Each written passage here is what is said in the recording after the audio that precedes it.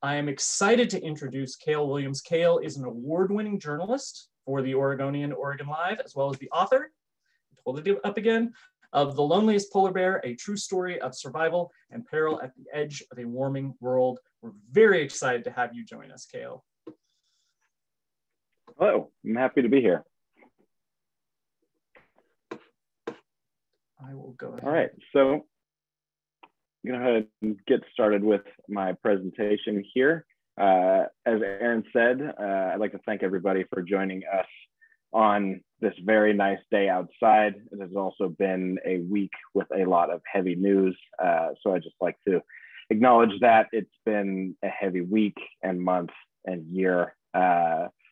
So we're here to talk about polar bears and climate change, which are also a heavy topic, but we have lots of pictures of cute polar bears to help kind of balance things out. As Aaron said, I'm Kale Williams. I'm a reporter at the Oregonian and the author of The Loneliest Polar Bear, which is a book about Nora. That's Nora, right about at 10 months old. And that's when I first met her. I was working at the Oregonian as a reporter. We got a press release that said the zoo was getting a new polar bear cub. And so editors thought, hey, that's a good story. I should head up there. So I went up and talked to the zookeepers, and we found out that there were some pretty unique traits to Nora. She was born in Columbus, Ohio in November of 2015, but she was abandoned by her mom when she was just about 6 days old. Polar bears are almost completely helpless at this point. As you can see in the video, she weighed about 600 grams. Her mom, for reference there, Aurora, weighed about 600 pounds. And so when her mom walked out of the den and left her there, zookeepers only had a matter of hours to really decide whether to pull her from the den or not. You know, without her mother's heat, she probably would have frozen to death pretty quickly. So they pulled her out and began the very unique and challenging task of raising a polar bear by hand. Few people in the world have ever done so successfully. Most of the time when they try to do something like this with a bear at that young of an age, the bears don't make it. And one of the biggest issues is the formula. Polar bear milk is about 30% fat. It's very, very rich. That's how they put on all the pounds that they need to survive in the Arctic. But when you're making that as a person, there's no real way to reproduce seal fat in polar bear milk.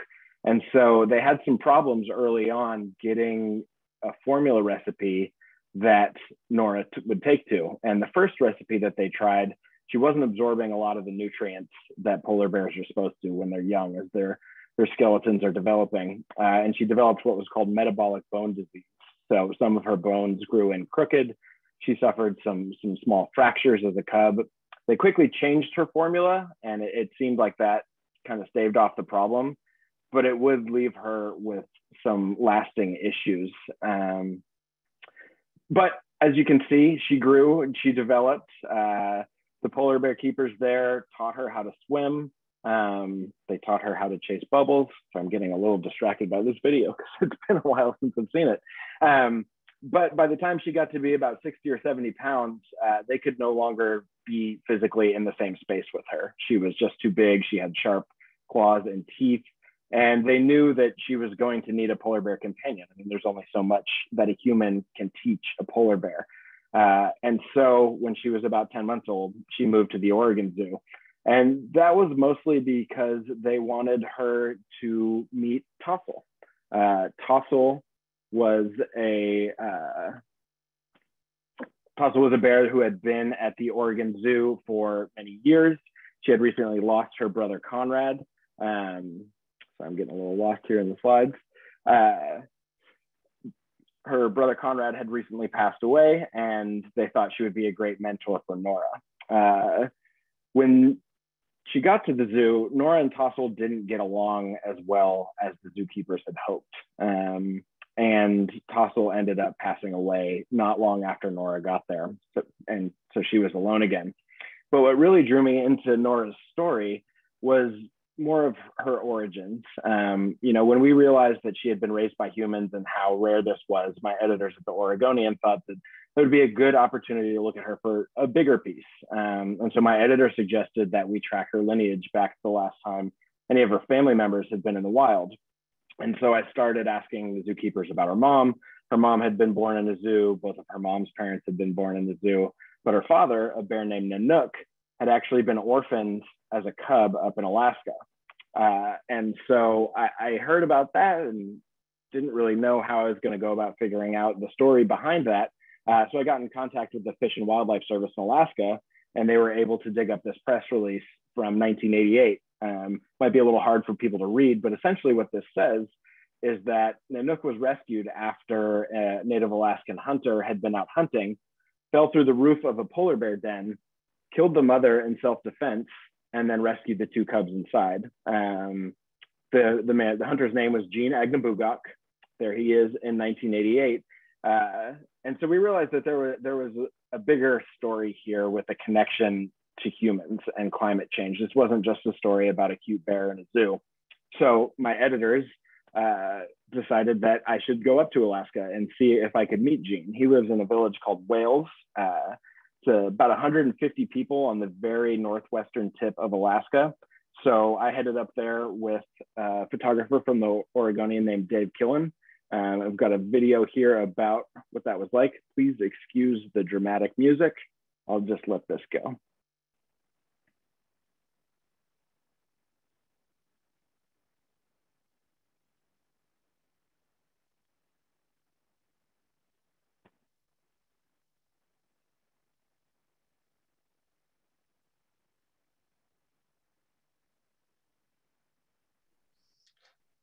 Kale, I don't think we can actually hear the music or any of the audio.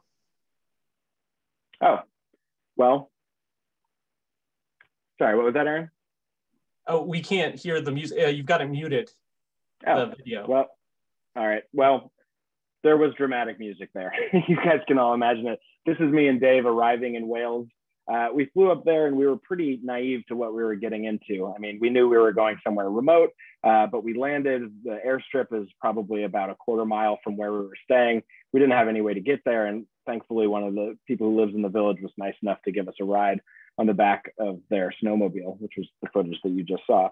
This is Gene today. That's him in the same house where he brought the two polar bear cubs back to after he rescued them from the den. And these two bears, Nanook and his brother Norton, would end up going to multiple different zoos all over the country. Nanook was at a zoo in Wisconsin and then at another one in Buffalo, New York, before he ended up in Columbus, where he fathered Nora. Wales is a very unique place. I mean, there are other villages like it in the northwest part of Alaska, but the people who live there, it's almost 100% Inupiaq. They've lived there for, since time immemorial, and they've learned to survive in an environment that most of us would find inhospitable over generations of learning and passing knowledge from one generation to the next. And so, they know the migration patterns of all the different game animals that come by: walrus and whales, polar bears, caribou, moose. And they've learned that over generations, and all of that has been somewhat predicated on having a stable climate. Here's a picture of the bears from the Nome Nugget soon after they were rescued in 1988. And there's Nora back in Oregon. So, once I got up to Wales and started talking to Gene, that's when I realized that this story was much bigger than just Nora. And I started thinking about how climate change tied in with all of these other facets. So, I got back from Wales and I went out to Columbus to talk to some of the zookeepers there and started learning more about some of the struggles that Nora was facing. She had the early problems when she was having trouble absorbing the nutrients. But then when she got to Oregon, she started having more mental problems. She was exhibiting what zookeepers call stereotypic behaviors. And that happens a lot to animals in captivity, especially large, intelligent animals like polar bears. And what this looks like is when they have these repeated behaviors that have no obvious purpose. And so when you see animals pacing or, knocking the same ball back and forth, or swimming in laps, or sometimes chewing on their paws, or licking their fur until they have bald spots, that's often a sign of anxiety and depression. And zookeepers were seeing that in Nora soon after she arrived in Oregon. They think that it might be because she was so used to her keepers from Columbus that when they left, she suffered from some separation anxiety. So they ended up putting her on some medications, some sort of longer term SSRIs, some antidepressants, and some shorter term anxiety drugs, the generic version of Xanax for polar bears. And so, you know, here's Nora and Tossel when they met each other, going back a little bit. Sorry, my slides got a little bit out of order here. I'm not sure quite what happened, but this is Nora and Tossel when they met each other. And as you can see, they did not quite get along. Nora was a little bit scared of Tossel, and they think that that may have exacerbated some of her anxiety as well. But after Tossel passed away, Nora was all alone. And so they had to figure out ways to sort of teach her the patience that mother bears typically teach younger bears. And they did this by what they called Zen sessions. And this was where they would have Nora come up to one of the doors behind the scenes, and they would slowly feed her fish.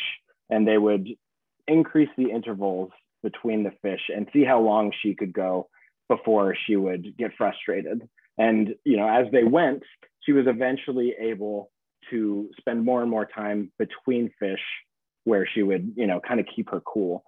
But there still is only so much that can do towards socializing an animal that's supposed to be learning from another bear of its own species. And so eventually it was decided that Nora would be moved again, this time to Salt Lake City, where at the Hogle Zoo, where there was another bear that was just about her age. And the two of them were paired up, and they actually got along really well. It took a little while, but eventually they were able to form a bit of a relationship. It wasn't really a friendship because, you know, that's not really how wild animals operate, but they were able to form a bond where the two of them got along. Nora wasn't showing any signs of fear. The other bear, Hope, was very patient with her. The zookeepers there told me that she at one point came over and sort of picked up a toy and dropped it at Nora's feet, sort of as a peace offering. And the two of them got along really well. As would become sort of a repeating pattern in Nora's life, she hit another roadblock. In January of 2019, her zookeepers arrived at the zoo to find her suffering from a broken leg. She had broken her humerus, which is one of the larger weight-bearing bones, and she required a first of its kind surgery. They actually flew in an orthopedic veterinary surgeon from Texas A&M who's used to operating on young horses and inserted a rod into her leg. She had to go into physical therapy for 8 or 9 months, but eventually ended up doing just about as well as one can hope for having a first of its kind surgery. Her keepers tell me that, you know, she'll never be 100%, but she's about as good as you can expect. They don't think that her early metabolic bone disease issues had anything to do with the break, but she does still walk with kind of a bulldog stance, and they think that she's going to have some arthritis at an earlier age than would be expected for a bear of her kind. And so the larger takeaway, I think, from Nora's story is not that, you know, bears are good or bad, or polar bears, you know, should be the face of climate change, but I really think it's a story about connection. And that's what I heard from the folks that I talked to up in Wales. Polar bears have been kind of, you know, put on a pedestal as the poster child of climate change, but their status is a little more nuanced than they are going to die because the Earth is getting warmer.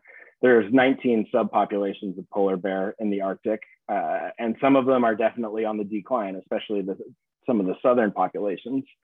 But some of them are not. Some of them are stable. Some of them are thought to be growing. And so when you appoint an animal like the polar bear to be your poster child, and then you have some populations that are growing, it gives folks who are inclined to argue in bad faith that climate change is not a problem an opportunity to say, well, you say polar bears are dying, but look at this population is doing fine.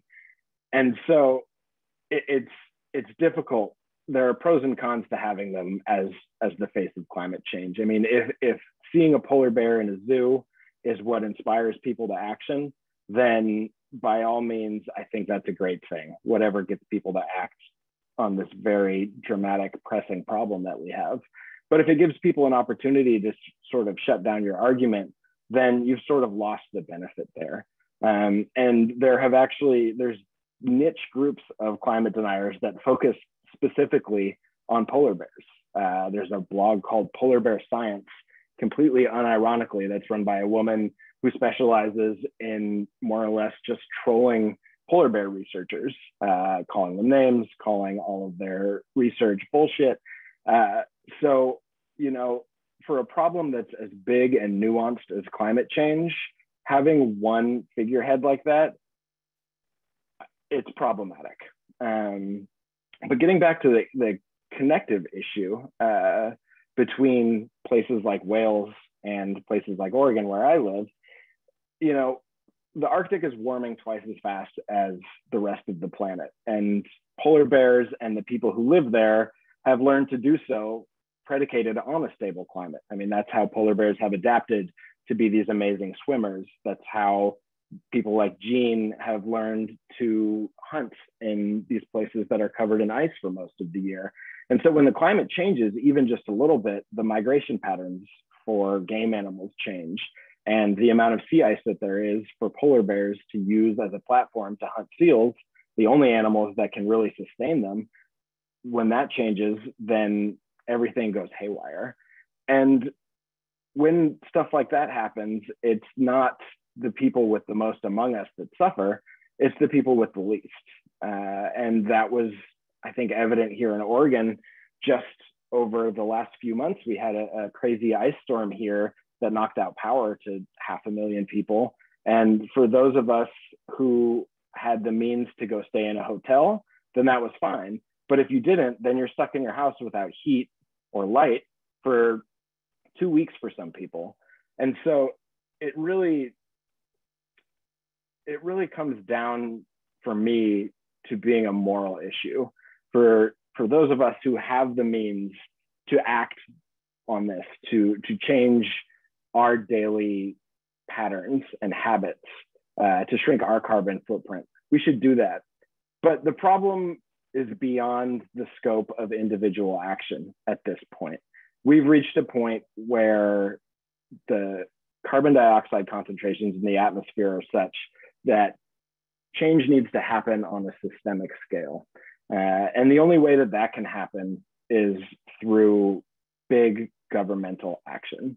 One of the people that I talked to for this book helped, he was a senior science advisor for Obama when they were crafting the Paris Climate Accord. And I was talking to him and I asked him, you know, what needs to happen for real meaningful change to come about? And he said, we're kind of beyond the point where we need to be convincing people. We've got a majority of people that believe that this problem is real. They know that humans have caused it. But that group of people who are believers need to prioritize climate. You know, it's one of these problems that is so interconnected to everything else that, you know, if we don't put climate as a priority, it's going to make everything else harder, from transportation to immigration to military action. I mean, there are very few problems that won't be made worse by a changing climate that we're not prepared for. And there are a couple different ways to look at it. You know, there's mitigation. We need to drastically cut our carbon emissions. And the fastest way to do that is going to be through sustainable energy sources. I mean, there's a lot of talk recently about, you know, carbon capture and these technologies that will perhaps be able to lessen the carbon dioxide concentrations in the atmosphere, but they're a long ways off and they're still very expensive, and we just don't have the time for that. But we also need to adapt. We need to adapt to what's coming, because ice storms like the one that rolled through Oregon, while that was not, you know, directly attributable to climate change, things like that are going to become more common and they're going to happen more frequently. And so we need to be able to protect those of us who don't have the means to just drive over to a hotel when things like that happen. The fires that happened here last year, those are going to be more frequent. And, you know, you can just look at the last few weeks when it's been close to 80 degrees in Portland, when it's supposed to be raining buckets, you know, and it's hard not to imagine this going very poorly for a lot of people if we don't take meaningful action soon. And so, you know, for me, the story was not just about Nora, and it wasn't just about Jean. It's not just about zookeepers and, you know, zoos and wild bears. It's about the connective tissue that sort of binds us all together. I mean, the people in Wales are not so different from people in rural Oregon. People in rural Oregon are not so different from those of us who live in the bigger population centers in the Willamette Valley. I mean, we all have different opinions and different politics, but climate change doesn't care about that. Climate change is going to affect us all. And so people have asked me often, you know, this book is very depressing. Not this book, but climate change is very depressing. Where do you find hope?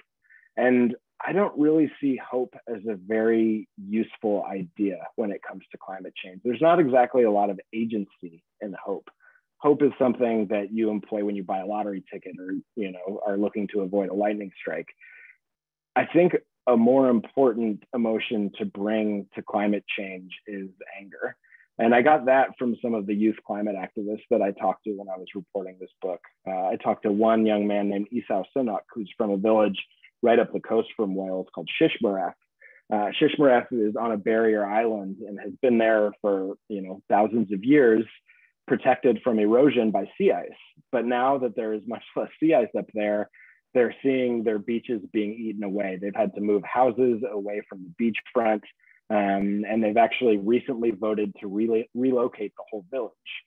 And for people like that who are so tied to a place, even if you move everyone in the village to another place and call it Shishmaref, you know, the folks up there say that it's not going to be Shishmaref anymore.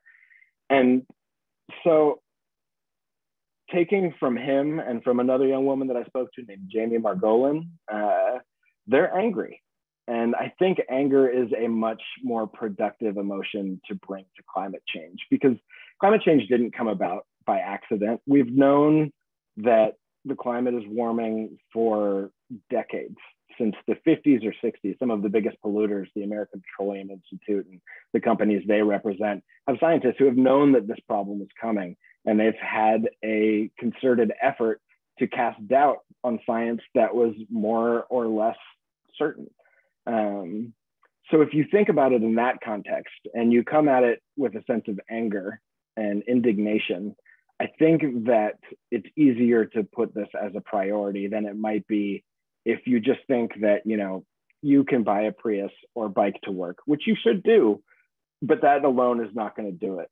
And if anger gets you closer to, you know, demanding action from your elected representatives, I think that serves a much better purpose than hope.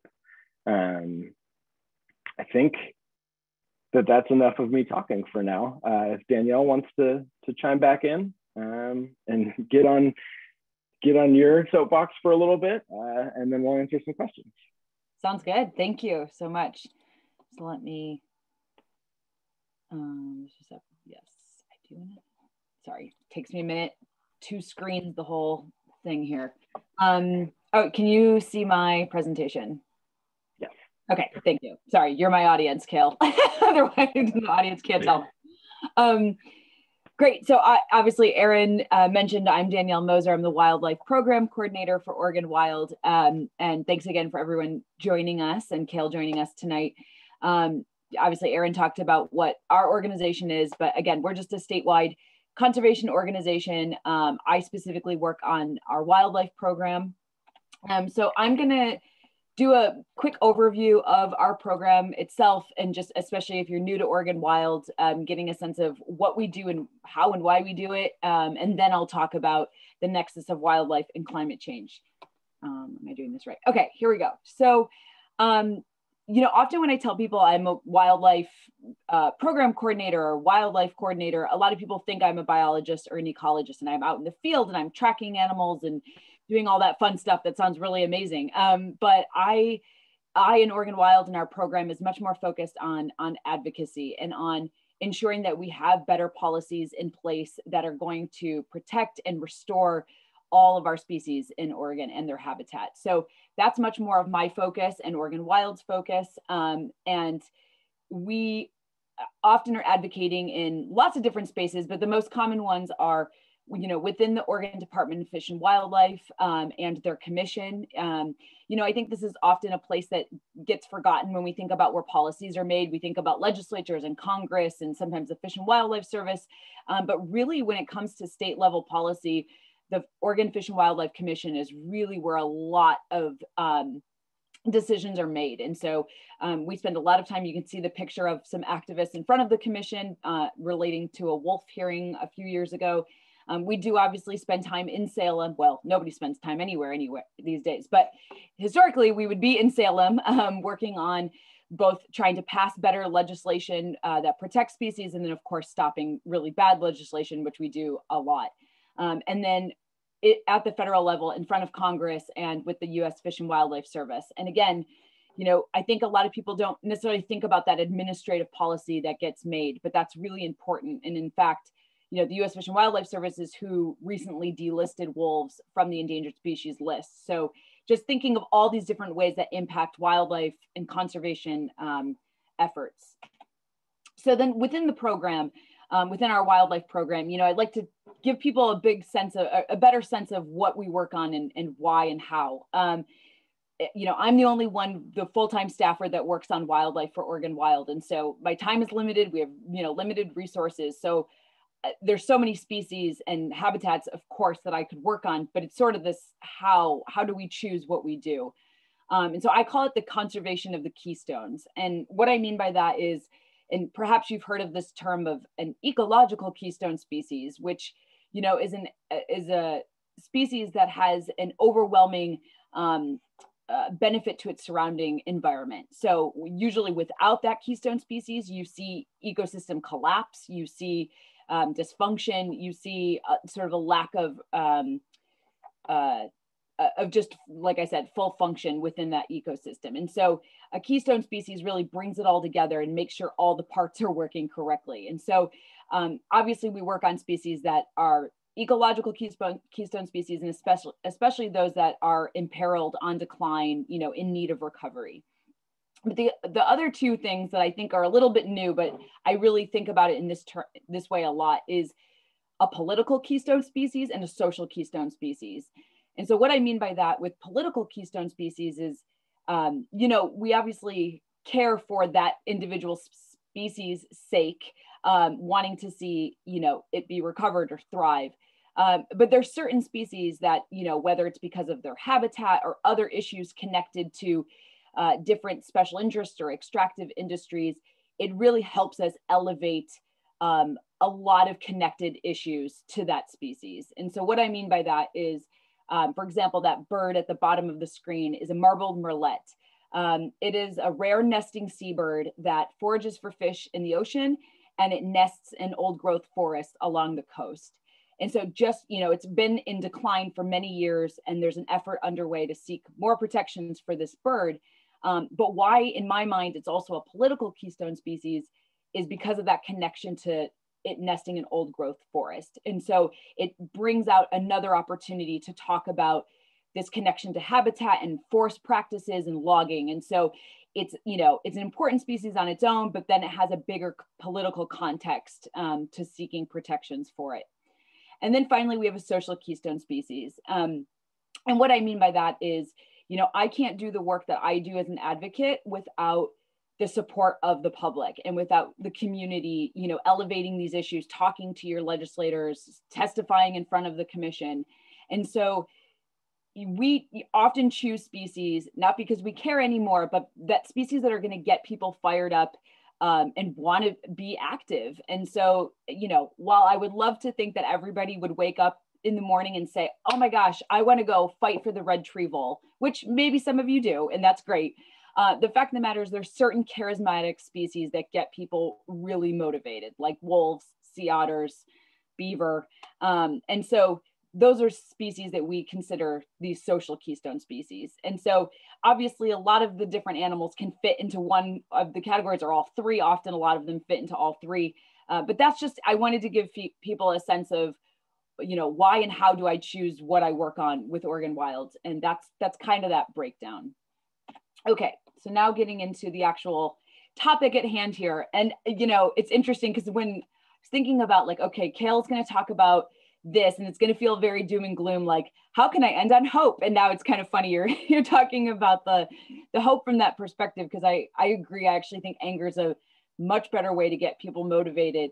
But I want to give you at least a glimmer of hope in the sense that there are things that we could be advocating for in the wildlife space to fight climate change. And so while obviously the extinction crisis coupled with climate change are devastating some species more than others, there's actually certain species and the recovery of those species can really aid and be natural allies in the fight against climate change. And so that's actually what I want to talk about this evening, is our work to actually support species that can help us mitigate some of those effects and help us better adapt.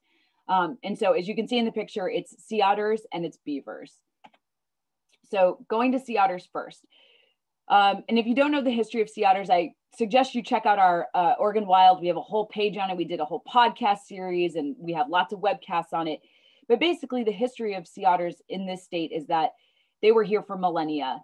And then due to the international fur trade and, you know, just overhunting and trapping, we extirpated the species from our state. And there was one attempt to reintroduce the species back to the Oregon coast in the 70s. It didn't take. So for all intents and purposes, we have no sea otters in Oregon, despite the fact that Washington, Alaska, and California have sea otters. And why this species is incredibly important and a missing link is, and I think you can see it in this picture, is that connection with predator prey and the fact that sea otters help keep urchin in check. And as a result, because urchin are these herbivorous, creatures that just really decimate kelp population, kelp forests, by having sea otters back in the seascape, it keeps that balance. And so the urchin population is kept in check, letting kelp forests be able to thrive. And there's huge benefits to kelp and having kelp forests. One, and this is the connection, of course, to climate change, is the carbon sequestration potential. Kelp provide important habitat, food, shelter for a number of species, and it also reduces coastal erosion by buffering waves and currents in the near shore. So there's a number of benefits to kelp, and more studies are being done, but I actually saw one relatively recently that said the potential to sequester carbon in kelp might actually be greater than a lot of forests even on land.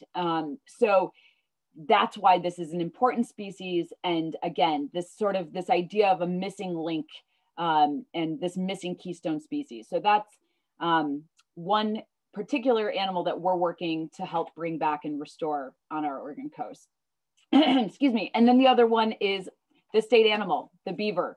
And it's an incredible species, and it's not imperiled necessarily in the state, but we have over the years, we have a different perspective, I think, on beaver than we need to have, which is, they're actually classified on private land as a nuisance species, as a predatory species. And so, hunting and trapping are limitless. You don't even need a permit to do that on private land. And then beaver on public land are considered fur bearers. And so just understanding these classifications gives you a sense that we don't value it. We're not really studying it. We're not researching. We're not understanding what is the potential with beaver. And that to me is a huge missed opportunity, especially when we're talking about climate change. And, Kale talked about especially the increased intensity of wildfires and drought and all of these things that are coming from climate change.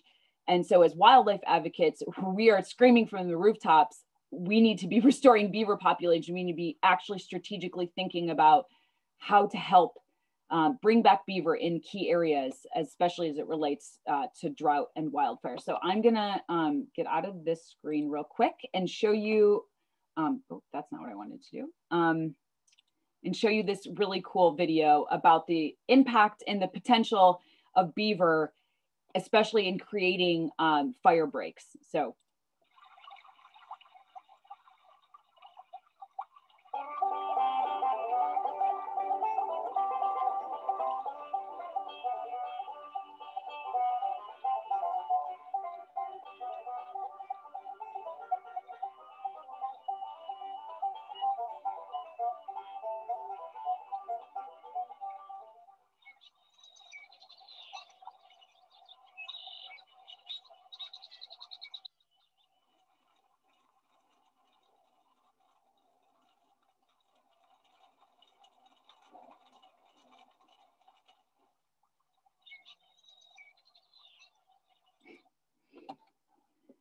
So I think that was a great video to capture what when we're talking about beaver and the potential and as ecosystem engineers. And I think that gets thrown out a lot. We hear, oh, beaver, they can help with drought and, this and that. But I think really understanding what they do in helping restore and clean water, it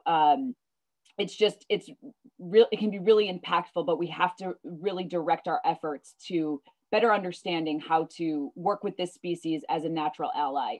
And, there's going to be lots of technology and lots of ways that we are going to invest in helping our communities and our environment mitigate and also adapt to climate change. But I want to showcase that we actually have allies in nature that are supposed to be there to really help make our ecosystems and more resilient. So I'll stop there. And I know my presentation was quite quick and I did a pretty big overview, but if you do have any questions after this presentation, don't hesitate to reach out. So that's what I got.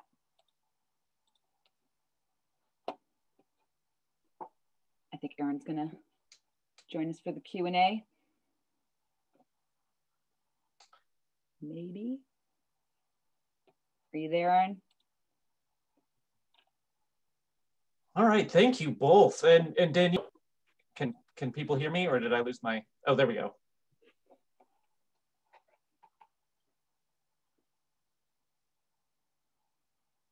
Might be a delay.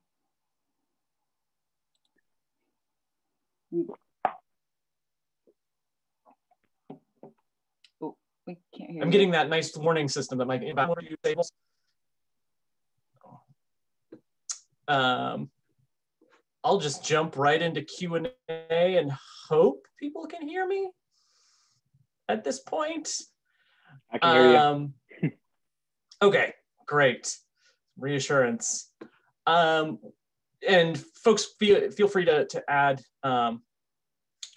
more questions and I'll organize them as they come in. Oh. But the first one is directed to you, Kale. I remember a story you wrote about an elephant seal that blocked a Bay Area highway. Is that when you got hooked writing about wildlife? It is. So this was back in, I think it was 2016, maybe 2015. There was an elephant seal that crawled out of the bay. It was way outside of where it was supposed to be and was blocking a highway in the northern part of the Bay Area. So my editor sent me up there and, I just kind of cataloged this, the efforts of some folks from the Marine Mammal Center who came out to try to herd this 800-pound elephant seal back into the bay. Excuse me. And eventually they were able to do so. But what struck me about reporting on that was, when you're a reporter writing about humans, you have to take a step back. You don't want to take a side. You want to make sure that everybody is treated fairly. If there's somebody that disagrees with somebody else, there's this old kind of antiquated notion of objectivity. But for an animal, you can pretty openly root for their success. You do not have to be objective about animals. And, there might be some people out there who are rooting against them, but those people can just go after themselves, to be quite honest. I mean, I think that's one of the joys about, you know, the wild natural world, is that it doesn't need us to exist. The natural world was here before we were, it will be here after we are. And, you know, our human problems, our conflicts and our interpersonal struggles mean very little in the larger picture of things. Obviously, when our struggles relate to climate change and how we're changing the planet, they have a much bigger impact than any of us as a single person. But yes, to get back to the question, that is how I got hooked on writing about animals. I'll try not to go too far down that rabbit hole.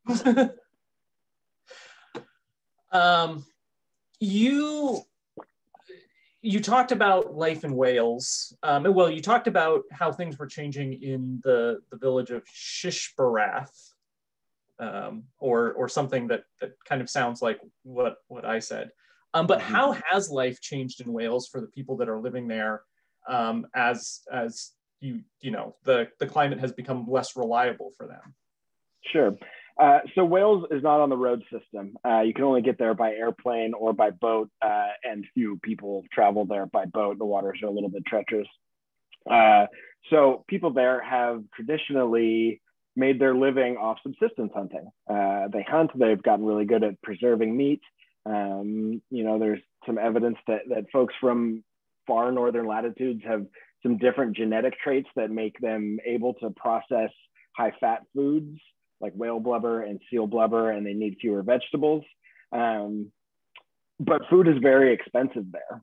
So when you buy food in the stores, it's like $20 for a sack of sugar and, you know, like $10 for a gallon of gas. And so when they have more trouble hunting because the climate conditions are changing, that means that they need to buy more food in the store. And there are not a lot of economic opportunities up there. I mean, by traditional Western standards of, you know, the poverty line, lots of people up there are very poor. But that hasn't really mattered in the past because they've been able to make their living hunting and fishing and trapping game. And so as the climate changes, it's just getting more expensive to live there, and the economic opportunities aren't increasing. And so, you know, people are leaving these villages. And, you know, the folks up there, when I ask them, you know, are you worried about climate change? They say, no, we've adapted before, we can adapt again.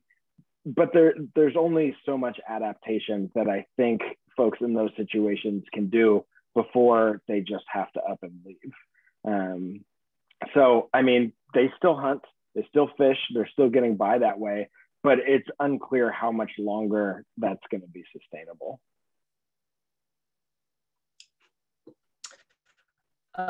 One question, I've heard that retaining more water, and this is probably in regards to the beaver presentation, more water on land is as important, if not more important, than reducing carbon in the atmosphere. Can you comment on that? And I haven't heard about that as being, I mean, obviously climate change is going to change the amount of water and where it is. Yeah, I'm going to punt that to Danielle. I'm going to put that to everybody else. I've not heard that, so I don't have a good comment to add to that. Sorry. Personally. Yeah, that's new to me, but sounds interesting. Yeah. They're, do they mean in the soil? I mean, obviously. Sorry. It just reminded me that, you know, when we started developing, especially the Southwest and going over into Southern California, you know, we remade, and this is in evidence in Southern Oregon right now, you know, we redirected rivers, we changed how the entire system works. And that has consequences as, you know, we've gone through a wetter, cooler period. We're coming back into a hotter, drier period. As the climate's changing, that's accelerating changes. But it always reminds me of a story I read in Cadillac Desert, that they were trying to develop the West, and especially the Southwest, and they would say, rain follows the plow. And people would literally thought that, like, shaking the atmosphere, I think you talk about this in your book, Kale, a little bit. Yeah. Like the shaking particles in the atmosphere brings rain, and people just throw dynamite into the air and hope that that was going to bring more rain because it would be shaking the particles. So I got to do a tangent, not you, Kale, on this one. As Nora aged, but before she moved to Portland, did she recognize and play with her caregivers? And as an extension of that, I noticed in some of the pictures you had that the polar bears had like big, like Kong-like plastic toys. Does that replicate something in the natural world? Like, do polar bears play? So I don't think they're really clear on whether she recognized any of her keepers. I think to know that you would have to get inside the mind of a polar bear, which is impossible to do. And, you know, I've sort of asked questions that nibble around those edges, and keepers have, you know, sort of warned me about anthropomorphizing too much. You know, you don't want to put human emotions onto an animal because they experience things in a way that we're never really going to understand. I think that, you know, polar bears primarily operate with their sense of smell.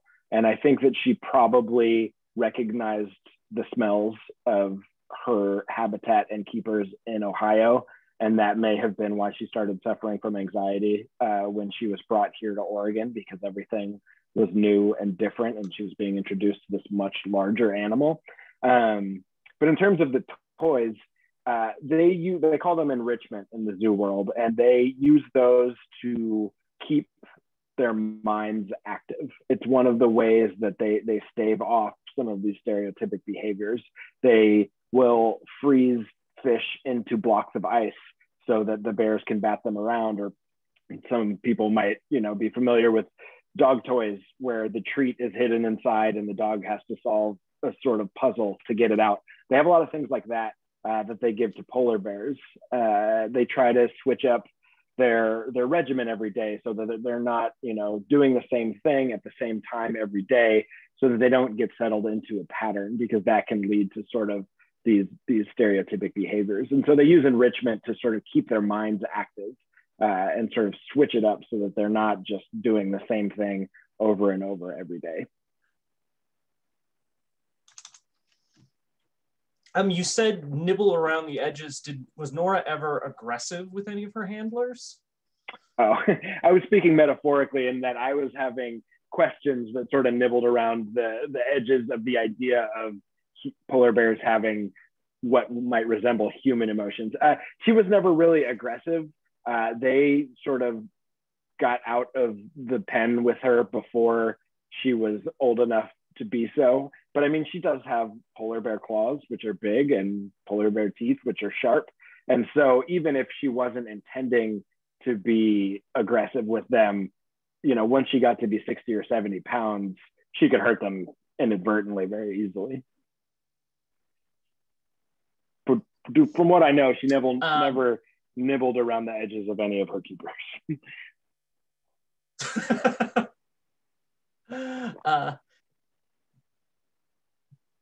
A few questions for you on otters, Danielle.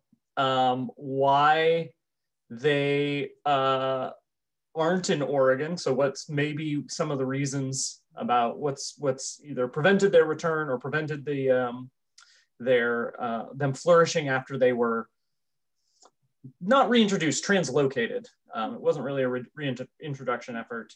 And then a little bit about the sea urchins that they're keeping in check. What are the conditions of the kelp beds, since the sea urchins are there and quite ravenous? Okay. Yeah, so I'm trying to think of, I could talk about sea otters since I've done a few webcasts about that, but essentially, well, they were doing nuclear bomb testing in Alaska on an island called Amchitka Island. And so as Aaron pointed out, there wasn't really a reintroduction effort in the late 60s and early 70s. It was much more, hey, maybe we could save some of these otters from being blown to bits by just relocating them. oh, they used to be in Washington and Oregon and parts of California, let's do that. And so there wasn't a ton of, whereas when we think about a reintroduction effort now, I mean, there would be economic analysis, environmental analysis, you know, all these different scientific components and social components that would go into it before reintroducing. That didn't happen then. It was just, okay, let's, you know, take 50 individuals and drop them off at the shore. We don't really know why it didn't take. There's lots of theories and people have tried to dive into it, but the fact of the matter is we don't really know. It took in Washington, you know, there's some question of just, was it the, you know, right time of year, right combination of juveniles to males to females? Was it the right subspecies? Did they need a combination of northern and southern? So there's a lot of questions out there, and because it wasn't a very like well monitored effort, there's just a lot of holes in our understanding. However, there are efforts underway right now to do what I was talking about before we do a reintroduction. They're looking at, you know, is this economically feasible? Is it scientifically, you know, and environmental and ecologically feasible? What would it take? What does it look like? Understanding all of those components. So that's kind of what's undergoing right now. The other piece, whereas when wolves were reintroduced into Yellowstone in northern Idaho, for example, wolves disperse long distances. And so it wasn't a surprise that wolves wound up in Oregon crossing hundreds of miles. The difference with sea otters is they don't disperse very far. So that's why sort of waiting for this natural repopulation to happen in Oregon is just, it's really unlikely. And often, you know, we'll have a stranded come down from Washington every now and again, but often not alive, and they're very rare. So just to give you a sense of why we're not just sitting here crossing our fingers that otters would come up from California or down from Washington. And then, sorry, the second part was just about the interplay of kelp and urchin. Yeah. So OSU and some other, there's a specific extension office in Port Orford. They're doing a lot of diving efforts to really assess, you know, the state of kelp. That was funny. Yes, what is the state of kelp? The state of kelp. And, you know, the fact of the matter is there's two factors, the missing sea otters and Pycnopodia, the sea star, and issues around that. And that's kind of what's causing the decline in kelp and why we're seeing these urchin barrens. And so, yeah, there's more and more analysis being done, but the fact of the matter is we know that kelp is nowhere near what it used to be. And we've seen time-lapsed photos of what it used to be historically and where we are now. So, and the major missing component is sea otters. Sorry, that was a little convoluted, but I think I got there. And back to Kale, what's the current, you talked about some populations of polar bears were stable, some were declining, and some might be growing. What's our best estimate on statistics, or are there hard statistics on the current health of the overall polar bear population? Sure. So they think roughly that there's about 26,000 polar bears, give or take 5 or 10,000 in either direction. They are enormously hard animals to study. Like I said, there's 19 subpopulations, and some of them are too remote for them to have any estimates at all. The other ones where they think they're growing or stable or going down, some of that research is 10 or 20 years old. But they do, given the power of climate modeling these days and what they know about sea ice, they think that many of those subpopulations are going to go into reproductive failure by the middle of the century if things continue on the trajectory that we're on now, and that polar bears will be all but extirpated from 80% of their range by the end of the century, with just a small population remaining in kind of the Canadian Arctic archipelago, so up in those islands around Greenland. The outlook is not great. for them as a species on the long term. And, I think people picked up some subtext from your presentation, but what's your overall impression of zoos, both as a educational tool, as a tool for activism and learning, either? Yeah, this is a hard question for me to answer, and this is not the first time I've been asked it, and it sort of depends on, what kind of reporting I've done most recently. I mean, if you think strictly about the welfare of the animals in zoos, it's hard to argue that that's the best place for them. I mean, you see the stereotypic behaviors.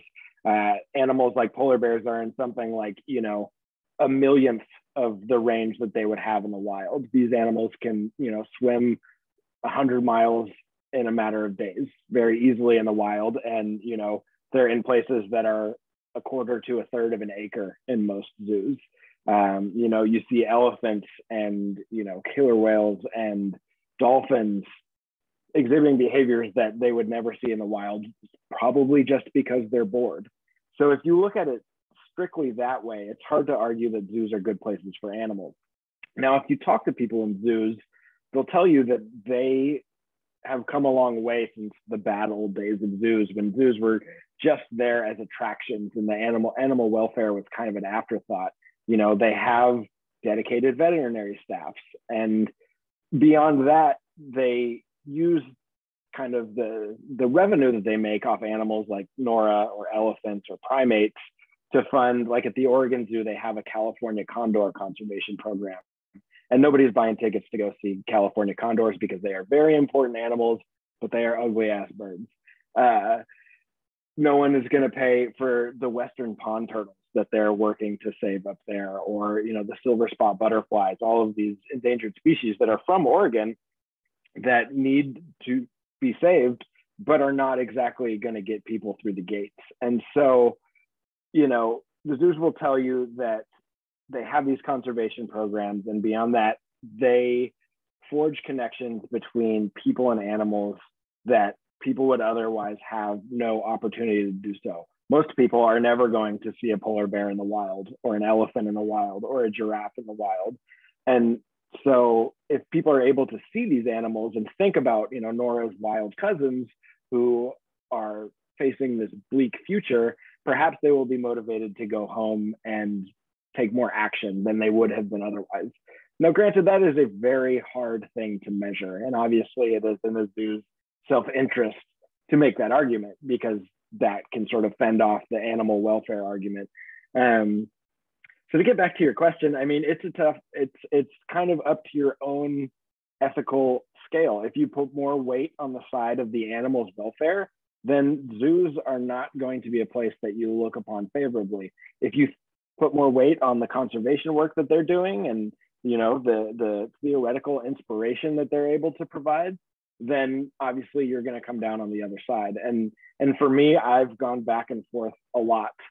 If I'm at a zoo and I see a tiger pacing back and forth in its cage, it's going to be sad. I saw that, and it was immediately obvious that this cat was bored and not in a great state of mind.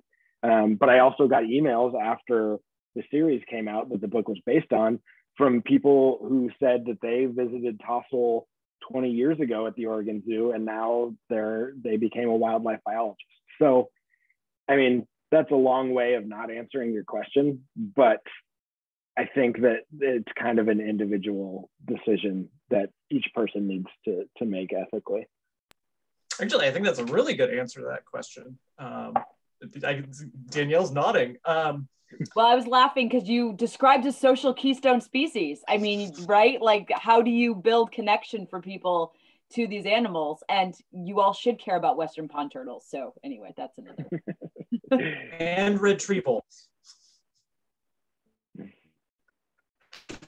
Well, I think that's going to do it for this presentation. Kale, thank you so much for joining us. Do you have any last thoughts where people should pick up your book, read your other work? You can read the series that the book was based on.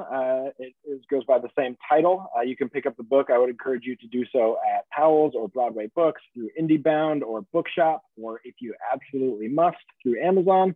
My work is available through the Oregonian Oregon Live, often in the paper, always on the internet.